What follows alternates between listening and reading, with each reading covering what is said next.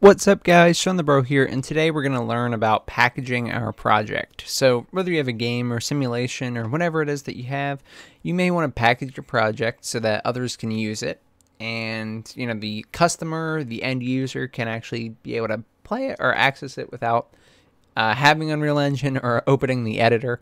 I can't think of many games I've played. Like, imagine if you're playing, I don't know, Yakuza, and you're like, oh, I have to open up Unreal Engine so that I can play this. It just wouldn't make sense.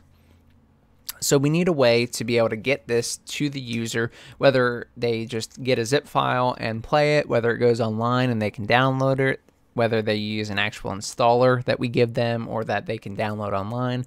There's a bunch of different ways it can be done.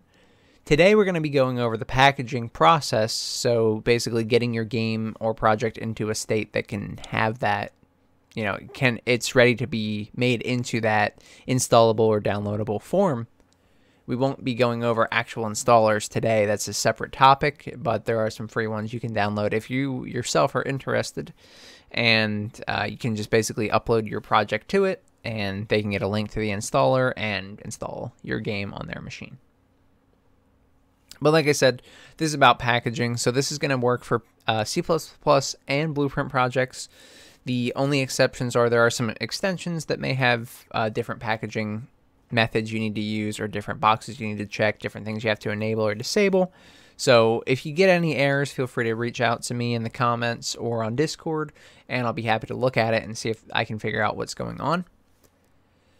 But otherwise, let's get started. So for packaging, there's a few things you're going to want to do, and I'm going to try and hit all of them today.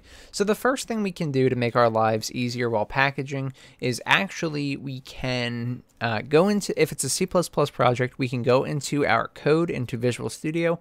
We can set our configuration settings, or our whatever you want to call this, your type settings. So we normally run on Development Editor for the fighting game tutorial series, which is what I'm using this on, but this packaging episode will work for any project. And we normally run on Development Editor so that I can just build it and then launch Unreal by pressing the play button. Now, we're going to try to go over all of these. So debug game is going to give you the most information, but it's also going to be the biggest size. It is going to take up a lot of space because it's going to generate extra files, and it's going to have debug files and additional things that are needed to give you proper crash logs and things like that. In some cases, it will even try to prevent errors from happening. So say, for example, if I have, errors in my animation blueprint, some of it, if I'm playing an editor and I have those errors, some of the animations may still be able to play on the character, but the ones with the errors will not be able to. Well, if you were to do this in shipping, then you probably wouldn't be able to use that NMBP at all. It might even crash because there's not really anything in place. Just, oh, I got this error, I'm going to fail out. Debug game will do its best to prevent that, and it will also give you appropriate logging. Development is a mix between the two. It's kind of in the middle. So I think it will still crash and everything about the same degree as shipping, but it will also give you logs, excuse me. So it will give you more information about the issues that you're running into, but it will also it'll take up more space. And for shipping, it's the finalized project. Basically, it's ready to go out. Doesn't mean there won't be errors or any sort of logging, because there still can be, but it's just going to be less than the other two, but it'll also be smaller and more efficient. Doesn't really matter which one you choose in this case. It just depends on your scenario. So I'll pick Debug Game Editor. However, it really doesn't matter. It's going to be up to you. We don't care for today's episode. Quick note, if you are Blueprint only, or if you have Visual Studio in one window and you have Unreal open in the other window already, you probably want to build in just Debug Game as opposed to Debug Game Editor. And then you will compile in Unreal and then package using that type in Unreal. However, since I launch Unreal through Visual Studio, it is okay for me to use the editor version. I don't know if you can use the editor version if you use the first method that I mentioned. They do build slightly differently. Unreal might be able to pick up on that, but you might as well just do it that way if you have the two windows open. Again, for me, I'm going to pick Debug Game Editor. Apparently I picked the wrong thing. Let's try that again. Debug Game Editor, and then I'm going to launch. Now, if you haven't been on Debug Game Editor, like I said, I was on Development Editor initially, then it'll probably be a little bit of a longer load, especially if you have the engine code logic that we went over a few episodes ago in here. Then it's going to potentially have to rebuild parts of the engine, and it could be very slow. Now, as usual, I went over all this prior to starting this episode. Test, made sure everything was good. So I did already build, so my build was very quick. It actually only took about 2 minutes for me, but it could take, I've seen upwards of 40 minutes on some projects, depending on how much was there, and if you've ever built in that version before, if there are any files generated for it that were in the saved folder in your Unreal content. Regardless, once you do get Unreal open, then you can, of course, do whatever you'd like in it, but we're only caring about packaging. So if you have nothing else to change, then you just go to File, and you can go to Package Project. Now, we're going to package through here, choose our type. We're going to do Windows 64, but I'm going to go over the packaging settings first because they are actually very important, and they could change your project entirely when it gets packaged. So I have almost entirely default settings here. These are all the settings that will be on your project. At least if you have the same version of Unreal. They can change between different versions of Unreal, but this is going to be generally what it looks like. Same with Unreal 5, really. So I'm going to go over what's important to change here and what we can actually use to our advantage while packaging. I'm not going to mess with most of the actual packaging section here.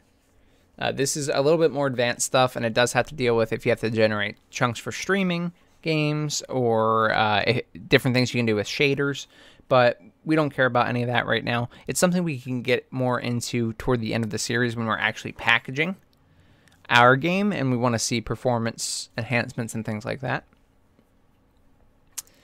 Just to note, these can also be edited in the default game.ini. It doesn't have to be in this packaging pop-up here. Okay, and then you're going to scroll down to Project, and this is where most of our stuff is going to be. So we have Build, and the default setting is this: if project has code or running a locally built editor. And that's good. That should do the trick. But really, what this is saying is, should we build the project? And mainly, in my opinion, you're going to want to build it if it's a C++ project.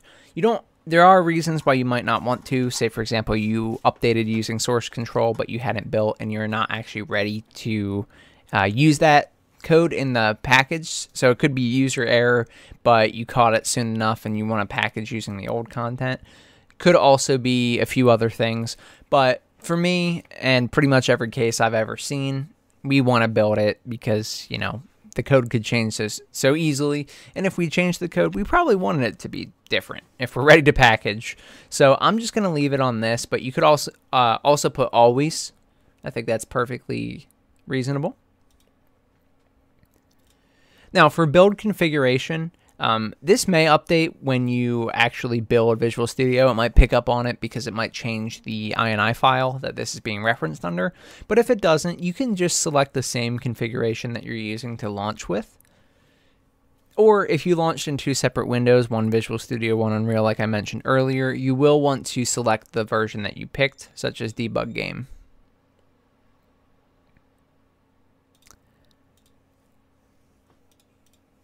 Now we're going to go into the staging directory.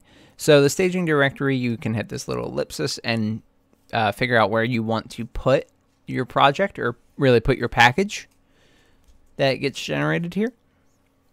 Now, this is really just the default. When you go to actually package, you will have full control over where it goes and the ability to change it. But for now, I'm just going to put it where I want it to be. That way it opens up to that folder every time. So I put it on the D drive.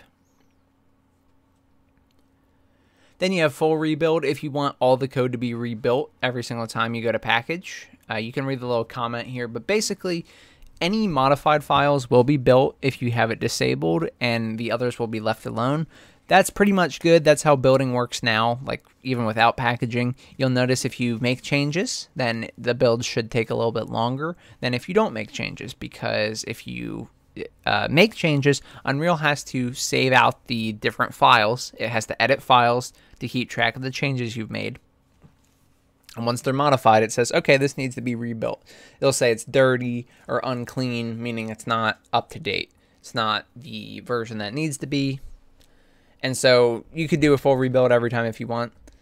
For me, I'm not going to because it'll make it a little bit longer. And also, if you have the engine code in your project like I do, where I can edit the engine code to my, to my want and to my will, then it's going to be extra long. It's actually going to rebuild the engine code as well, I believe. I haven't actually tested that, but I'm pretty sure it will have to do that because the engine code does rely on the code and vice versa.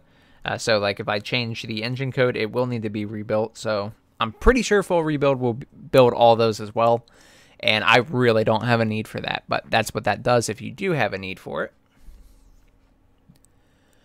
For distribution is really for shipping and stuff. You can look at that if you'd like, but not really important here. And then include debug files was actually unchecked initially for me. I checked it because we do want to include debug files, at least while we're in debug game. I'm not sure if you want to include it in development or shipping. That's up to you, and it's on a case-by-case basis, but for us, we want to include debug files because we may want to test with it. We are in debug game. Remember what I said earlier? Debug game gives you the most information. So if I'm in debug game, I'm probably trying to get information about the package. And so thus I want to include the debug files. It will make it bigger though. So if you don't want to and you just want to do a test and see if it's in a good state, you can leave it unchecked. Now, blueprint nativization method is the last thing we're going to look at right here. You can open this up if you need to, but I'm not going to actually use anything in here. But blueprint nativization, it's disabled for now. I'm going to leave it disabled because I'm not going to go into depth and into the depth that this deserves, but I will be later in the fighting game tutorial series and probably other series as well that I'm working on. But really what this does is it will convert the blueprint assets into C++. So instead of using the UAsset files, it'll actually run them as code, which is going to make it faster. There are some things that can be issues with that, like if you're using nodes that are editor only, and if you're using debug only nodes as well, they can actually cause issues. But most of the time, this will make your project a lot faster. Well, I say a lot faster, considerably faster. It's significant enough you can see it, and it doesn't really hurt anything with the actual project because everything is, blueprints are just C++ really anyway. So yeah, that's something useful that you can play around with. I'm not going to do it here. I'm just going to leave it disabled, but feel free to enable it and check it out. Then you can close this, and once you do that, you can go to File, go to Package, Project, go to Windows 64 in my case, but you go to whatever operating system you want to package your project on, or really whatever operating system you want to run your project on. And they do have different things that they have to compile for and prepare for when packaging, so that's why they are different. You can do PlayStation, Xbox, like that sort of operating system logic as well, but it's a little bit more advanced, so really this is mainly for computers right now. This will be for, downloads, installers, zipped projects, Steam, or other websites or marketplaces, things like that. You can use Windows 64, and then you pick where you want it to go. Remember, we put the staging directory as the D drive, so it does actually go there by default, but you can select a spot, every single time you do this, every single time you package. I'm not going to give it a name or anything. It generates a name for you, so I'm just going to select the folder here, and we'll be good to go. And once you start this process, it is going to give you a little notification here, and it will start building the project. If the build succeeds, it will then go into the cook process, and then if that succeeds, it will go into the archive process, and if that finally succeeds, then you will have your packaged project. Now, this can take a very long time, and I've only packaged once on this project before. It wasn't even in the same spot I'm doing it now. So it's probably going to take upwards of an hour, but it could be longer. I've seen in professional environments it take as many as 8 hours. So you may be sitting here for a while. I would highly recommend that you don't edit code or blueprints while you're here. Technically, you can. Unreal does not stop you in any way.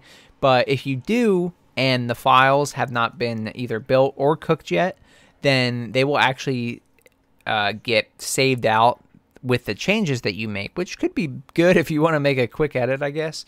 But a lot of times that could be bad because you're not entirely sure what the state of everything is. And so you could edit a file and you're like, I'm not sure if this issue is related to that change I made, or you didn't think it was going to be in the package at all. So I'm going to let this run, and then we'll see what happens when it's finished, because it's going to be a long time. It's okay if you get errors. Most of the time you will get errors on the first time you try and package, and you'll have to solve them. Also notice that this will take up quite a bit of space on your computer, especially when doing the debug game one. Even if you've cleaned up assets and stuff beforehand, doing the debug game is going to include a lot of debug files and information that's going to take up a lot of space on your machine. So you may get issues with not enough space on disk or internal heap errors. That just means you need more space to actually finish the package. But otherwise, I will be back when this completes. Like I said, it could be quite a long time, and I don't want to just talk over and over about the same things for that long. So I'll be back in a little bit. Alright guys, and you can see that my package has completed now, so there were actually a few other commands I didn't mention, like stage and package, that I forgot about, but as long as they're all good to go, and you see build successful, an automation tool exiting with code with exit code equals 0, which is success, then you know that you've packaged properly. Now, I'm actually going to close Unreal for a second. You don't have to do that, but I'm going to, just because of some of my capture programs that I have would be picking up on it, and I need to show you the executable. So I'd rather do that. So if we go into where our directory was that we said we were going to stage it, it will create a Windows No Editor folder there, and that is where your package is. Now before we run this, if you actually go to where your Unreal directory is, where that project that you just packaged is, and go to saved and staged builds, you'll see there's actually a copy in here. That could be useful if you want the latest copy stored. I actually don't. I don't have a lot of space on my C drive, which is why I put it on my D drive. So I want to get rid of it. So you can just delete it. So you can literally delete that, and then I'm going to go back to where my actual one that I wanted is.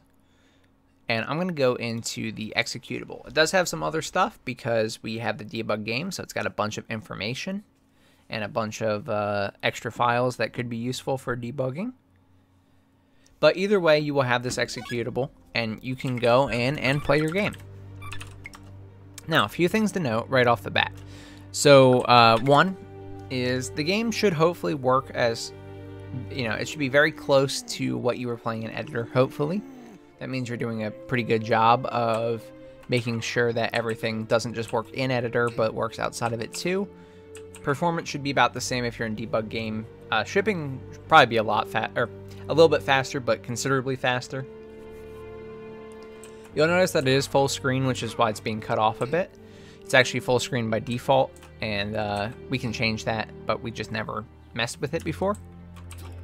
At least not in this fighting game template yet. So, yeah, but you can see I can play my game, and it honestly works very well. The performance is about the same.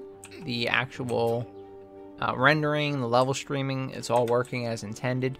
Excellent news, sound, music, all included. I'm just going to win my fight here. It's only 2 rounds.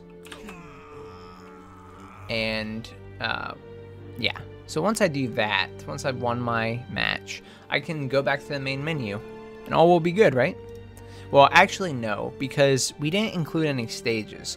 So doing things like, you know, exiting a certain level and then loading another level and trying to reload a level that we already exited won't actually work, believe it or not.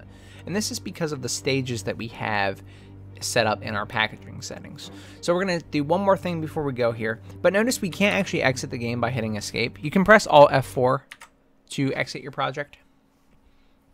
But we will need a way to actually manually exit our game when people are not playing in the editor. Now, what we can do is go back into the packaging settings, and we can actually add maps that we want to be cooked. That way it doesn't just have one pass of each map. We can actually, you know, our level streaming will work properly and will include the maps that we need, or we'll include every file. You include every file, it is a bit slower, and it will make the size a bit bigger. However, it could be what you want to do, especially if you're good at optimizing and removing all files that you're not using or don't need.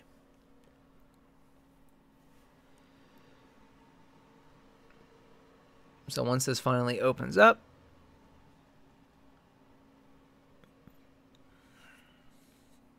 there we go. You can go back into your project settings and packaging, or go to the packaging settings how I showed you before. And remember I said we weren't doing anything with packaging. If you scroll down a bit, there is actually a little arrow. Let me do that. So if you scroll down to the bottom of packaging, there's a little down arrow. You click that, and it will bring up other options. You have localization, additional chunk data, and then cook data. So something I wasn't doing before is this. So you have this additional cook data here. Cook everything in the project content directory. Ignore the list of maps below. So this will cook literally everything in the content directory. Everything in here. And so you won't miss out on any maps or any assets of any type.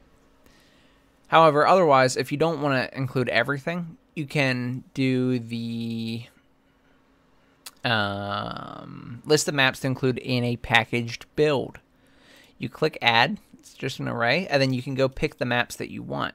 Since they are in the persistent level, it automatically use the persistent level because that is our default map and mode. The persistent level includes these other levels in it. But as soon as they get unstreamed, then you won't be able to go back to them. That's why you saw we were stuck at the load screen forever, because we never decided to include these levels. You just want to include your U maps here, and then you can go back and forth between them. Or, worst case scenario, just check this thing, cook all things in the project content directory, and you'll be good to go.